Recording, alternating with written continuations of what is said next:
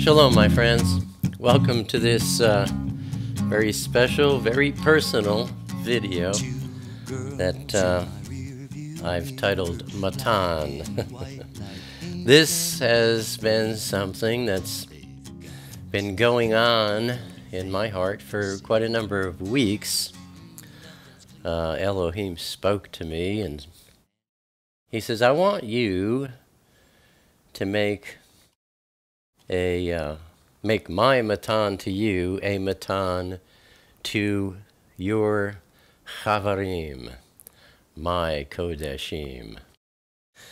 And I just, it kept going on in my mind, and I looked up the Aramaic Hebrew word for gift and discovered the word Mattan. Shortly after that, it came up in one of our word studies on Thursdays. But, Mishlei, Proverbs 18, verse 16 says, a man's Mattan, that is his gift, opens a way for him and brings him before great men. Now, some of you know that my early years, I was in the music industry full time, really from the age of 16 and until I was around 50. And I lived in Los Angeles for 10 years. I grew up in New Jersey. Lived in Nashville for 10 years during the 80s and very early 90s. And I was out in Los Angeles in the late 60s and early 70s, and as Yahweh's word says, my gift made a way for me in the world and brought me before great men as well. Now, I know it's a gift. My singing, playing instruments, writing songs. And early on, when I was, certainly by the time I was 18 or 19, and people would talk to me about my songwriting, I would make a very clear look. I can't write songs. They would look at me cross-eyed. I say, look, I've tried. I've tried to write a song, come up with an idea. Oh, I want to write a song about this. Sit down and use everything I've got to write a song. And whenever I did that, they sucked. Just to be blunt and honest, they sucked.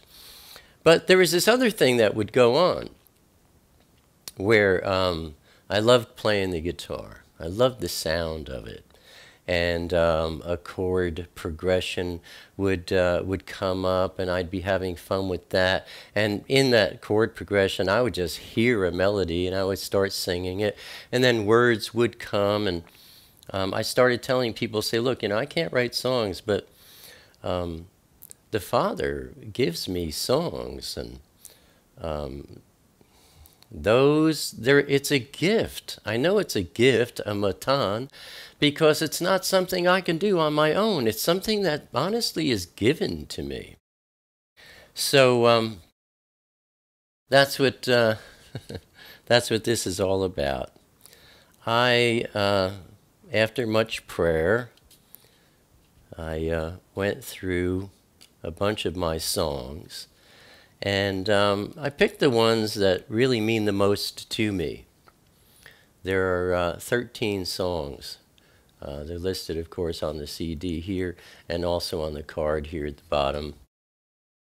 And I want to talk to you about each one of these songs and share personal stories with you about them.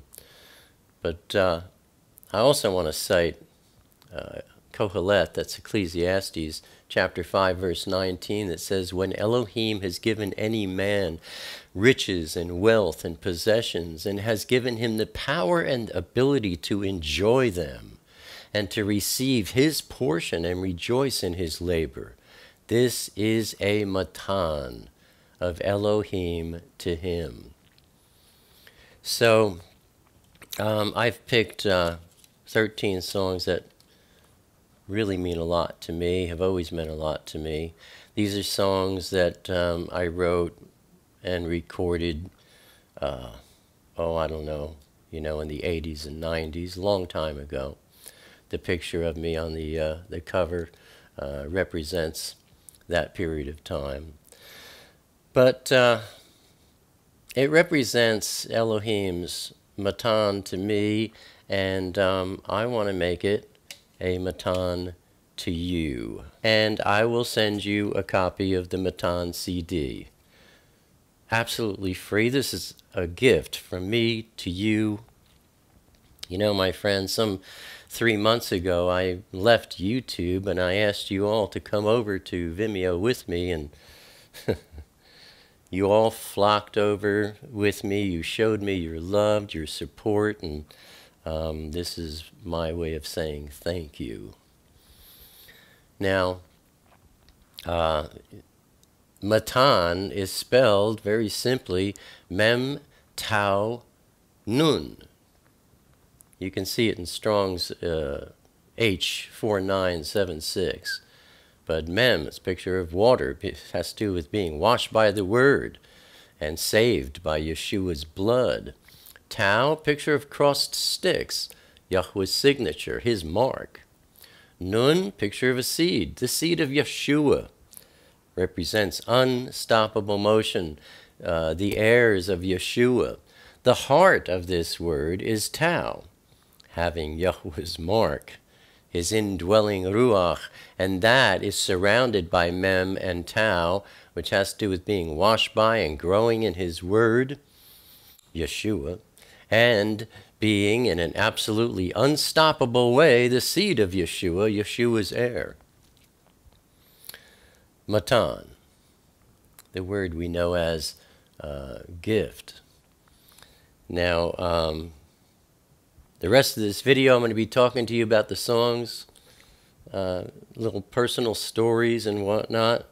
You might want to, wait until you get your copy of the CD, and then you can come back and listen to what I have to say about each song.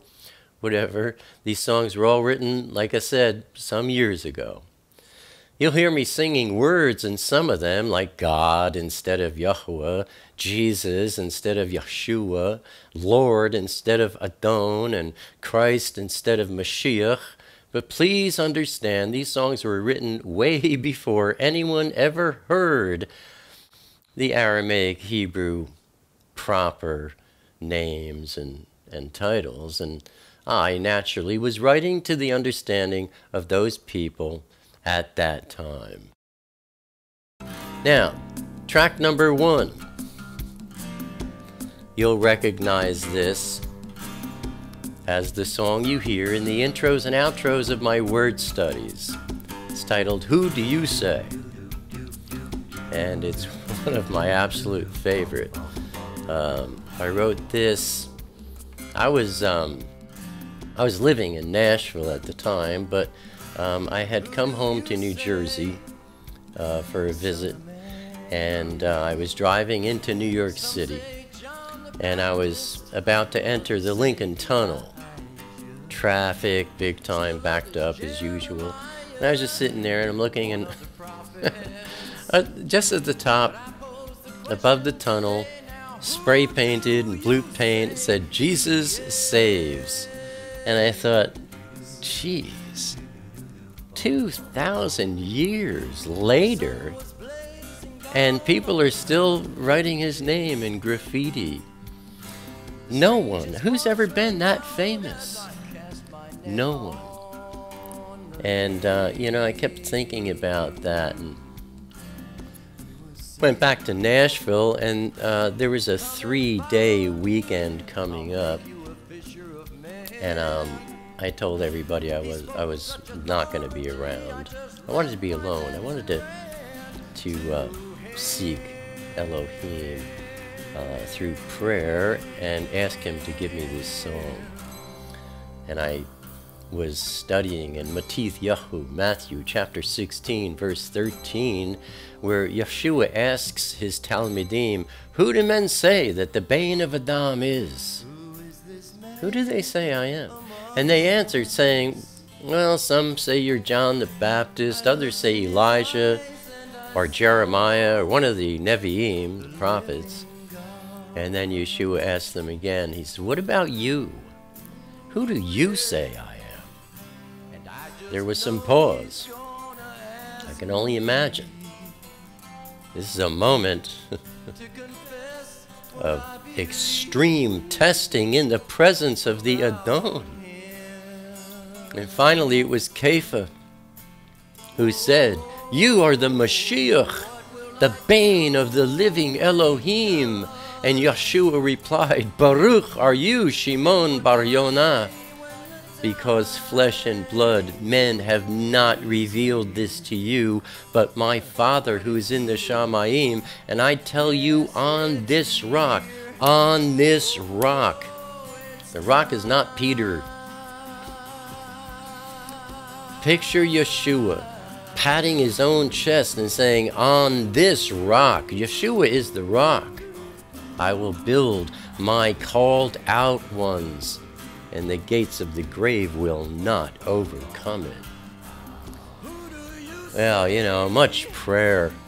I was jamming and playing this song for 3 days. I mean, from the time I got up until the time I went to bed, that's all I was doing for 3 days, was just playing this, getting it to come out. And then for many, many days after that, all day long, I would just keep playing this song over and over and over and over and over so that I could get my delivery of it, of each word, each line, perfectly ingrained in my soul, so that when I performed it, it would be all I could give. It was recorded in my home studio with me singing and playing guitar probably 15 years ago, much later after I wrote the song. And then I overdubbed backup vocals, a baritone dulcimer, and some digital congas. So everything on this song that you hear is me playing and singing. Now, I always have a favorite line in my songs, and my favorite line in this one is, 2,000 years have gone by, it's just another working day. Some would rather let it lie, but the question still remains, who do you say he is? Track number 2 is titled Naked Moon. You'll recognize this one. It's the song you hear in the intros and outros of all my newscasts. This song, in some ways, took decades to come out of me. Initially, it goes way back. I was maybe 28 years old and just divorced, sitting on my mom's porch in New Jersey after midnight, late at night, summertime. And there was a mockingbird out somewhere nearby in a tree doing his thing, and I have fallen in love with mockingbirds, my friends. If you ever had a mockingbird outside your window on any particular summer, you'll never forget it, because they sing all night long. They're nocturnal, and they memorize as many other bird songs that they can find. They also memorize sounds and noises. I mean, I heard a mockingbird. He was imitating a squeaky wheel on a carriage. They're amazing. And I sat there and I tried counting how many different calls this mockingbird had, and I guess I came up to around 60, and I wrote a poem titled 60 Quotations from a Mockingbird. And then it was, I don't know, almost, well, probably 15 years later, one night I was playing the guitar and I just got onto that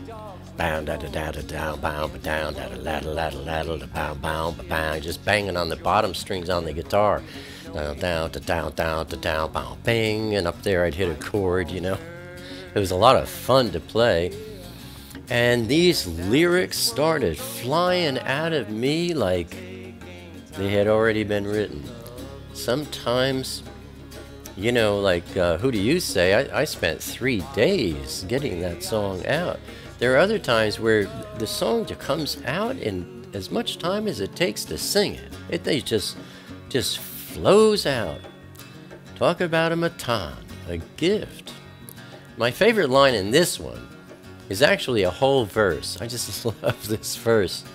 And it goes, mockingbird nocturnal sings notations of eternal things, entering the quantum breeze, flying not for want of wings. He lights his gaze on you and me, simply because we matter. Now, this recording was our first take in a 24-track studio, 2-inch tape, beautiful recording studio. Of course, me singing and playing guitar. Perry Heller on percussion, playing congas and things. He also is a photographer and took the picture of me that you see on the cover. Wonderful, wonderful bassist named Bob Hart on fretless electric bass guitar. If you play bass, try and figure out what he's doing. Yeah. And then 2 lovely ladies, Chris Lee and Leah Koloff, playing cellos, playing parts that I had to write for them. I wrote their cello parts by whistling. I mean, I said, look, just play, you know, jam. Some musicians, you know, that are trained, they don't know how to play. They had to have music paper, you know, they had to read in order to play. I says, look, play this, and I just started whistling things and got them to write it down, and I know, you know, learn something. You learn something new every day, right?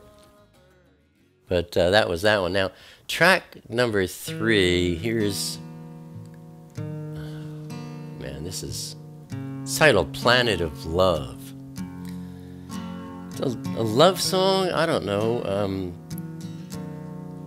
kind of a story of my life when it comes to my search for a woman. This, my friends, it starts out when I was 5 years old. Honestly. Opens up with, I can still remember the first time. By the railroad, in the tall fields by the railroad tracks here in New Jersey, where I grew up. And I was 5. And I met this little girl named Susie. Little blonde, baloney curls. And we connected. And I imagine for 2 years, her and I were together every day. We loved each other. We were in love with each other as much as 4- and 5-year-old children can be. And let me tell you, it's a space, it's so innocent, it's so pure. But we were living in what used to be Army barracks, kind of a temporary housing situation. And they were getting ready to tear them down so they could build New Brunswick High School, which, you know, now I'll drive past Brunswick High, and on the right-hand side, the front lawn is where my bedroom used to be. I used to sleep and play there. But anyway, that's where I met little Susie, and like I said, every day, couple of years. Well, then everybody had to start moving out because they were tearing them down to build the high school. She moved first, and the day that she was leaving, We were together as long as we could be. Then she had to leave, go get in the car. I hid in a bush where no one could see me except her. She knew where I was, and I was crying. Amazing. I was 7 years old. And she got in the back of the station wagon. She was at the back window looking at me. She could see me. I was looking at her. I could see her. The car starts driving away. We held eye contact as long as we could. And that was it. I didn't know, how am I going to find her again? That's what this song is all about. Never did, of course. My favorite line in this one is, quote, I can still hear her voice every time I fall, saying, you still haven't gotten over this wall. My bassist, Mike Toth, and I recorded this song live in one take in Mike's basement using a 4-track TAC tape recorder and some microphones on me and my guitar. Another point is the very end of the song. I sing, wake up, little Susie, wake up. Well, like I said, I was 7 years old. I don't know, a couple of weeks later, we moved out of there, and I moved on to Home Street. In my personal videos, you'll see a video of my 13th birthday party that's on Home Street. But at the age of 7, I remember one day, I walked in the house, the television was on, my sisters had a program on called American Bandstand, and the Everly Brothers were on stage playing their guitars, singing beautiful harmonies. Wake up, little Susie, wake up, boom, pa-doom, pa-doom, boom. Wake up, little Susie. And I locked, and I said, these guys are on TV. If I was on that stage on TV, I could be singing about Susie. She'd see me. We'd get back together. I mean, I was 7 years old. Maybe that's when I decided I was going to, write songs and, get on TV and find Susie. So that last line, wake up, little Susie, wake up, is a reference to that call that I received when I saw the Everly Brothers singing that hit song. Track number 4. A bit of a continuing theme. This one's titled Hard to Find. This has a lot to say about my divorce and feelings of disillusionment about having lost what I thought was true love, till death do us part. Maybe not. This song was written, however, specifically about a very special girl by the name of Matresa Berg. I met Matresa when I was in Nashville.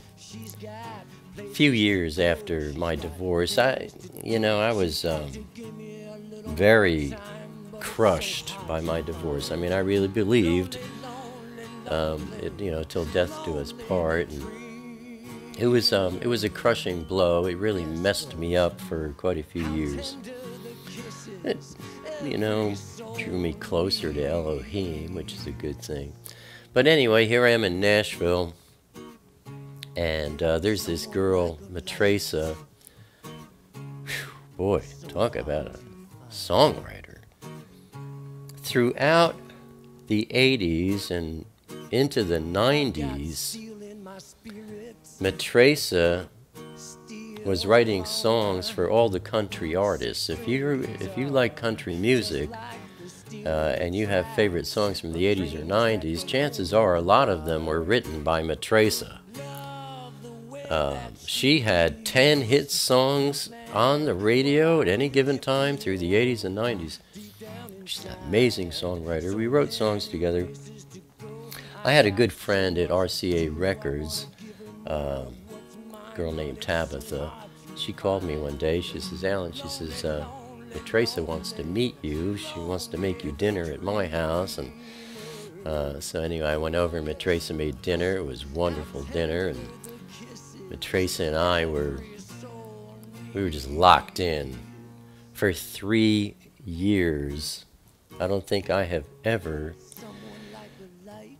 desired a relationship with anyone after my divorce as much as I did Matresa. But I don't know, either I couldn't open up again, or the Ruach was telling me, she doesn't belong to you. I don't know what, but we spent a lot of time together, but I never would open that door.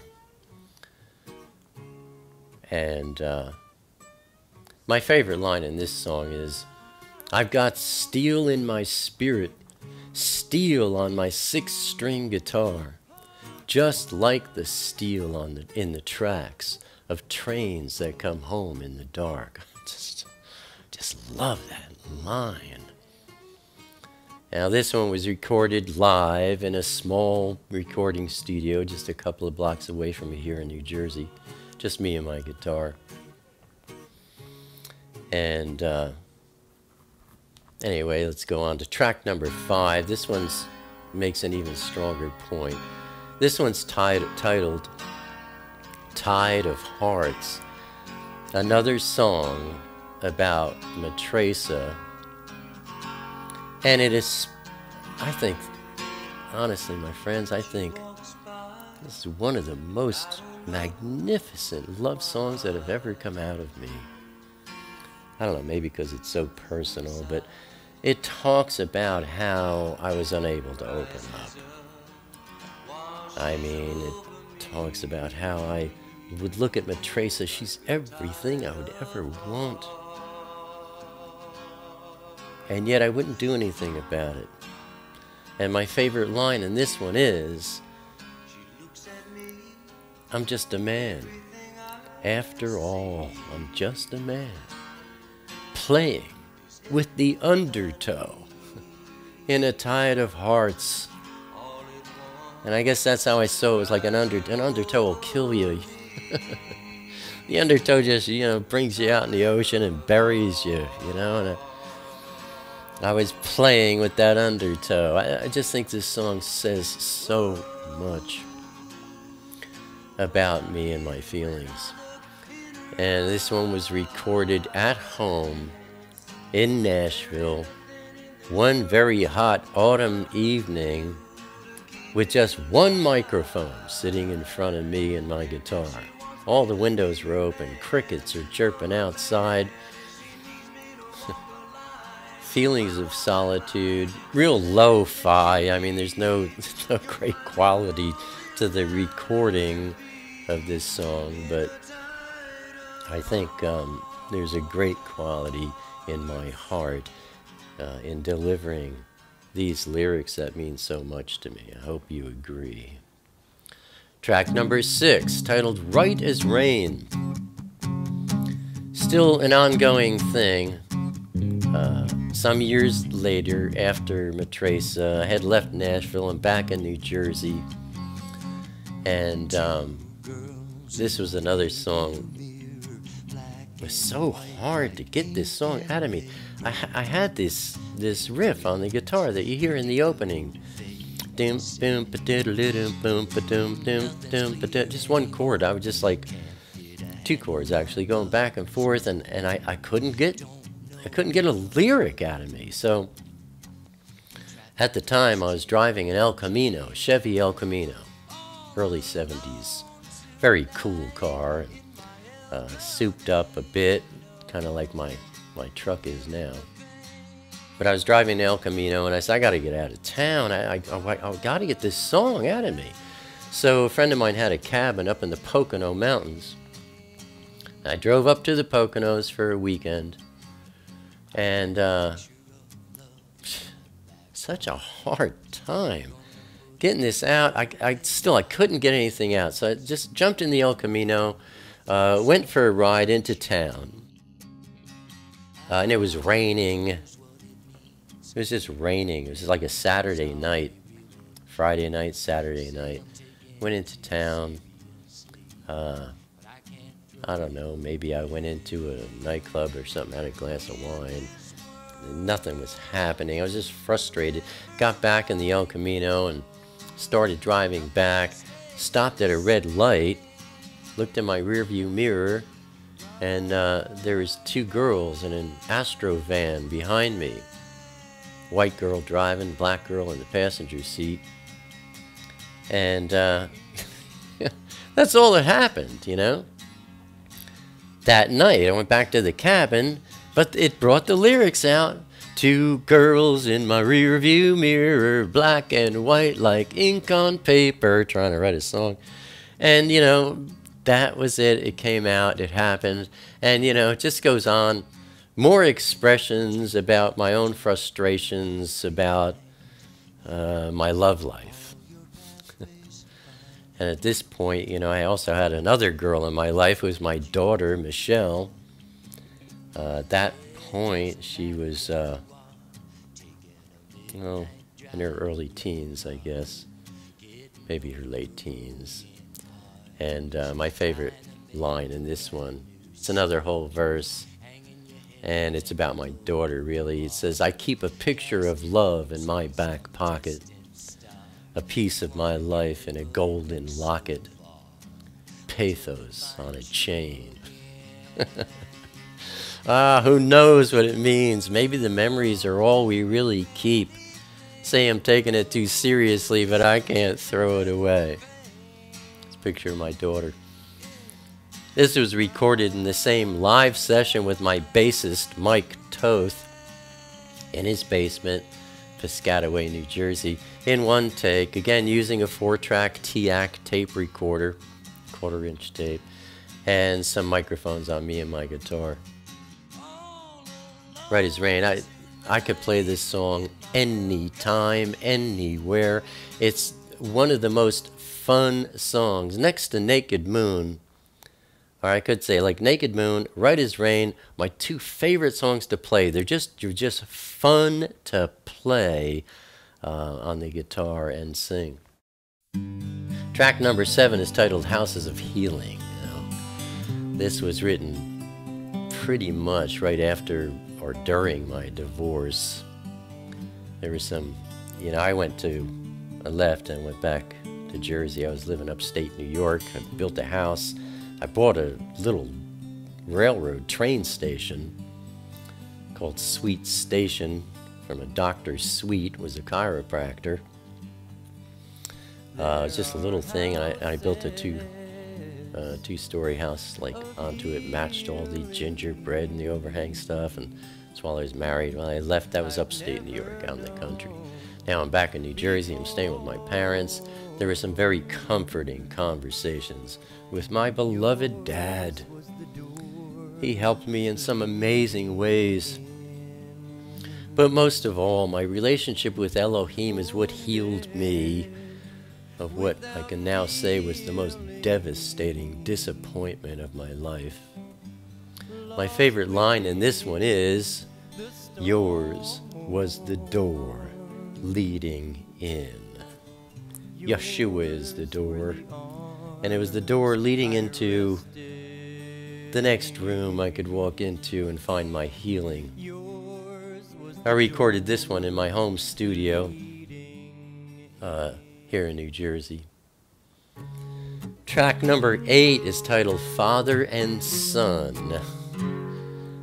This one was primarily inspired by Yeshua's prayer to the Father in the book of Yochanan, John chapter 17, that his Kodeshim would be made one with him as he is one with Yahweh.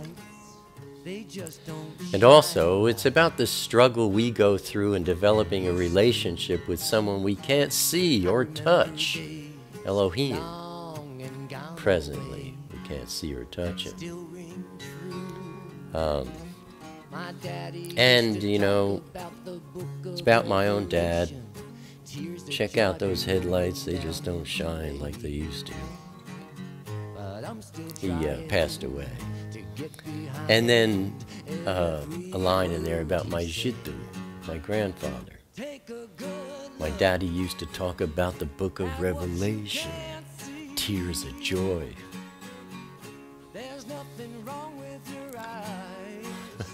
rolling down his face. I mentioned that in my book, Road to Paradise. That's one of my favorite lines in this song. And the line about Yeshua's prayer to Abba, Father, in Yochanan 17. He said, I'm in you, you're in me. We were made eternally one.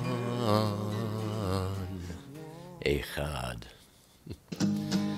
Track number 9 is titled Bed of Roses. This is a very interesting song to me. I don't know. Man, I don't even remember when I wrote it, where I was. It just came out of me one night like, bam. I mean, in the time, the music, the lyrics, everything, like it was written a long time ago, just boom, it just came out of me. It's crazy. Just like, here's a song. And I listened to it, and it's very special things being said. It's about wanting to go home. Net chatef. We've been talking so much about this lately, my friends. This one's about wanting to go home. We are not of this world.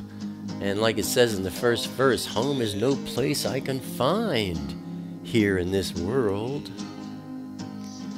My favorite line in this one is, 2 blackbirds flying high, one for those who say hello and one for those who have said goodbye. One for those who have said goodbye. That line just makes me think about the Net Chatef, those who are taken saying hello and those who are left behind. Goodbye. This is truly a lo-fi recording. It was recorded using a little handheld cassette tape recorder that was sitting on the kitchen table at my daughter Michelle's house. One night, it's a noisy, lo-fi recording, but nonetheless, you can hear this song. Michelle's boyfriend, my daughter Michelle, Chris Ingram, is playing acoustic fretless bass guitar.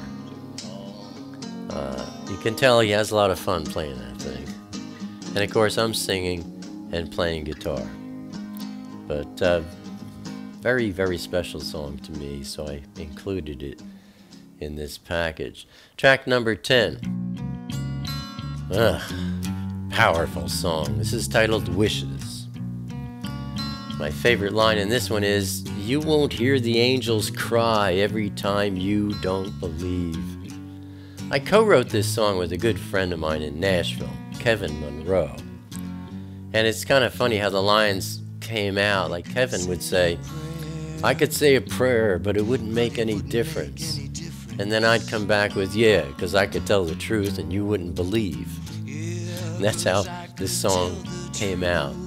The two of us would get together, I don't know, once a week and put this song together. I took off with it. I fell in love with this song. I still, I think it's one of my most powerful performance deliveries. Kevin, I don't think ever sang it. He was out performing in town, but I don't think he ever took on. I did.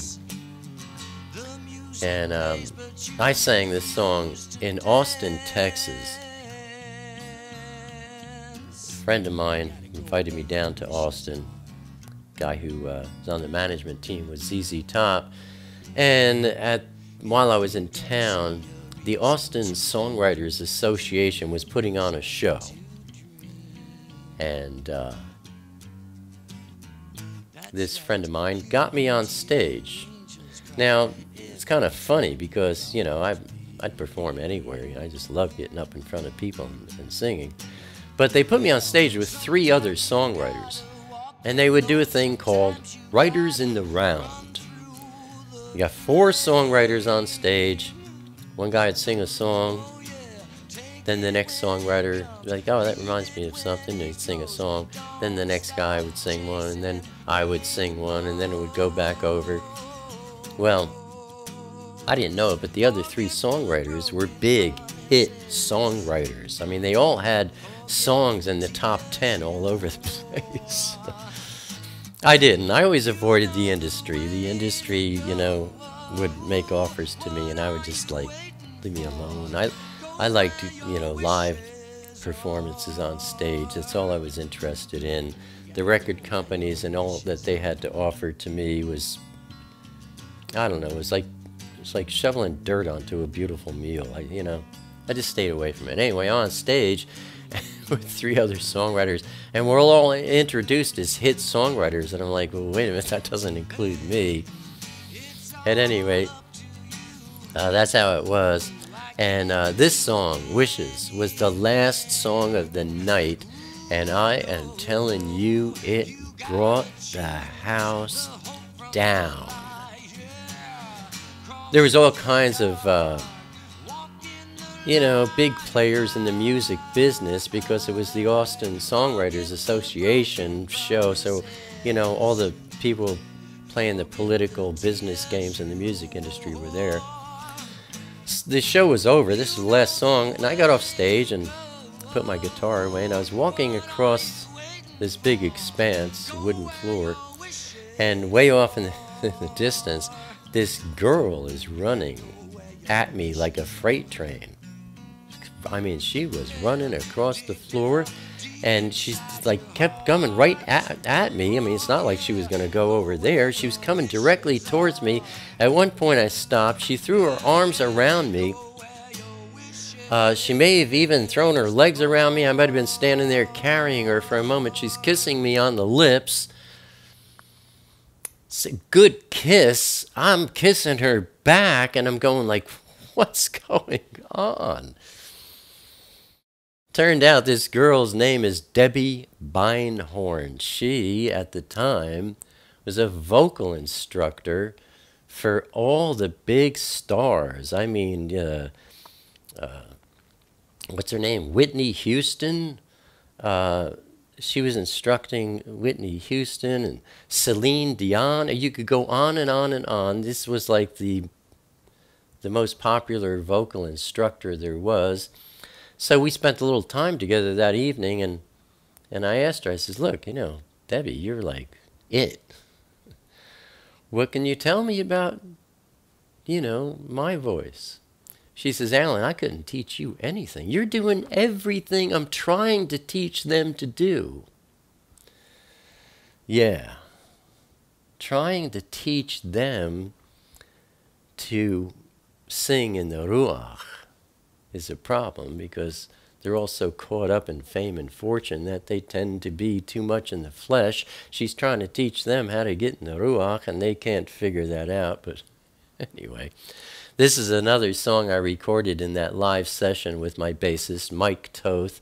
Again, just one take. We were performing a lot together, had these songs down, my friends. And this was recorded in his basement. 4-track TAC tape recorder, some microphones on me and my guitar. But that song, boy, that song has really stirred some audiences in the past. Track number 11 is titled Get Satisfied. Now this song goes back to the 80s. I was up in Oneonta, New York, and there was a church up there that I really enjoyed attending. That had been like one of the only times I ever attended any church for any period of time. Whenever, I mean, I was living in Nashville and I would visit upstate New York, and whenever I was up there I would go to this church because it was really spirit-filled for a while. They wound up falling apart like they always seem to do. But anyway, I was asked to perform at Oneonta College. And I prayed. I got before Abba. I said, Abba, you know, I'm going to be doing this at his college. I want a song that would speak to these young college kids who didn't know yet what it was like to be born from above. I want to talk to those who haven't seen the difference between seeking satisfaction and finding satisfaction. And just a few days before the performance, this song came out, quick, easy. Now this recording was done much later. My favorite line in this one is, when you look to the world, there ain't nothing you will find. Recorded this in my home studio probably around 15 years ago, with me singing and playing guitar, and then overdubbing parts with my McSpadden Teardrop Dulcimer, a 1966 Hohner chromatic harmonica that I've had since I was 15 years old, and digital congas. Track number 12 is titled Kingdom Come. Seeing how the world around us is moving at breakneck speed directly towards a massive brick wall, knowing how obvious it is that the earth itself cannot go much farther into the future, is what inspired this song. My favorite line in this one is, once that cry has reached your ears, your heart gets filled by what you hear. And what you hear is just the sound of you crying, Kingdom Come. This was also recorded in my home studio, with me singing and playing my McSpadden Teardrop Dulcimer, and then overdubbing backup vocals, my McSpadden Baritone Dulcimer, and digital congas. And track number 13, the last one, is titled Straight and Narrow. I love this song. It's a lot of fun to play. If you're a guitarist and you figure out what I'm doing on the guitar, you'll be amazed, because doodle-low, doodle-low, bom, bom, bom, doodle-low, doodle-low, da-bom, bom. It's just like two chords. That's just being done over and over and over and over and over from the beginning until the end of the song. Doodle-low, doodle-low, bom, bom, bom. That's it. It's the whole song. And yet the song goes through all these changes. It's really kind of neat. Again, that's Elohim's MATTAN to me. I don't know how to do those things. It just happens. I've had people, graduates of Juilliard, come up to me at performance and say, how did you come up with the idea to do this, that, and the other thing? And I says, by not knowing how. I don't even know what you're asking me. I don't know nothing. I just have fun. Straight and Narrow. This song is about life, religion, money, popularity, all the illusions that the world presents as reality, and attempts to ask some questions about it all. Matith Yahu, Matthew chapter 7 verse 14 tells us that straight and narrow and hard-pressed, compressed is the way which leads to high, true life, and few are those who find it. That's what this song is all about. My favorite line in this one is, all those clowns who hold you down can always be found when you lose your way. This song was recorded along with Naked Moon during the same 24-track studio session, 2-inch tape, beautiful studio, with me, of course, singing and playing guitar, Perry Heller on percussion, Bob Hart on amazing fretless electric bass guitar, and Chris Lee and Leah Koloff on cellos. And that, my friends, is my MATTAN to you, my gift to you. Just a way of saying thank you for being with me, for supporting me, coming over to Vimeo with me in such great force when I left YouTube. I appreciate you, my friends. And I just wanted to say something. I just wanted to do something to say thanks. And that's what this is. All you got to do is give me your mailing address, nothing else, and I'll put one in the mail to you. I don't care where you live. You're overseas. I don't, you know, those packages can cost money to send. Doesn't matter. Get me your proper mailing address. Be very careful how you, like, write it out. Like, sometimes when it's overseas, they look a little crazy to me. They're not like American addresses. Make sure you do each line the way it should be on the package, please.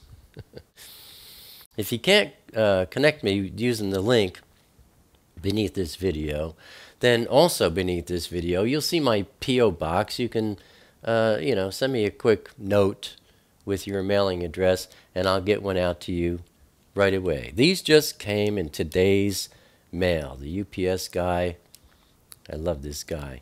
His name is Magnum. He's a great person. He delivered these to me today. I just got them, and here I am sitting in front of the camera, so excited to let you know about this and to give you my Mattan as a Mattan to you. And that's it, my friends. Until next time, Elohim's mighty beracha on you and yours. Shalom, chavarim.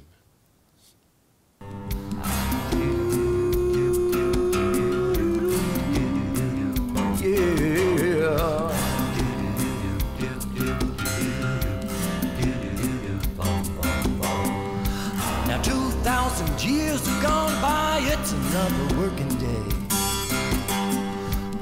Some would rather let it lie, but the question still remains.